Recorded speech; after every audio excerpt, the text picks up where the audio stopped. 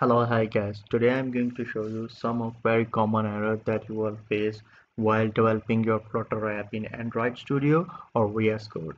The first error type, if you see the error type like this, Gradle throw an error while trying to update itself, or signing-config.json access is denied. Let's see. Today I was working in Flutter via my calculator. The code is 100% fine, there is no error. But when I try to run the app, this code is absolutely fine. But when I try to run the app, I see the error message like that. Let me make it big. So I see the error, finish with error, Gradle task, assembleDebug failed with exit code. To understand, the most important thing to resolve the issue is to understand the error. To understand the error, just go a bit up because it could be for several reasons. For me, they mention what went wrong. Here they will mention the reason for the error. For me is signing.config.json access is denied. To resolve this error, just simply copy your path.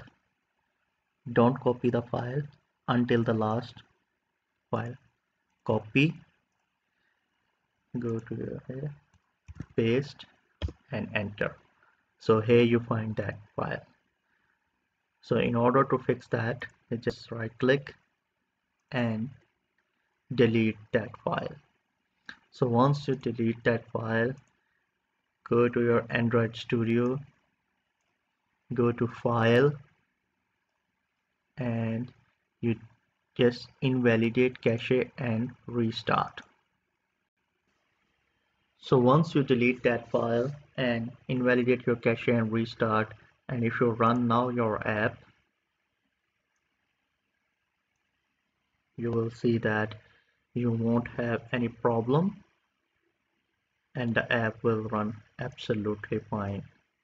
And you would, here you go. So you can see this is really simple way to fix this error.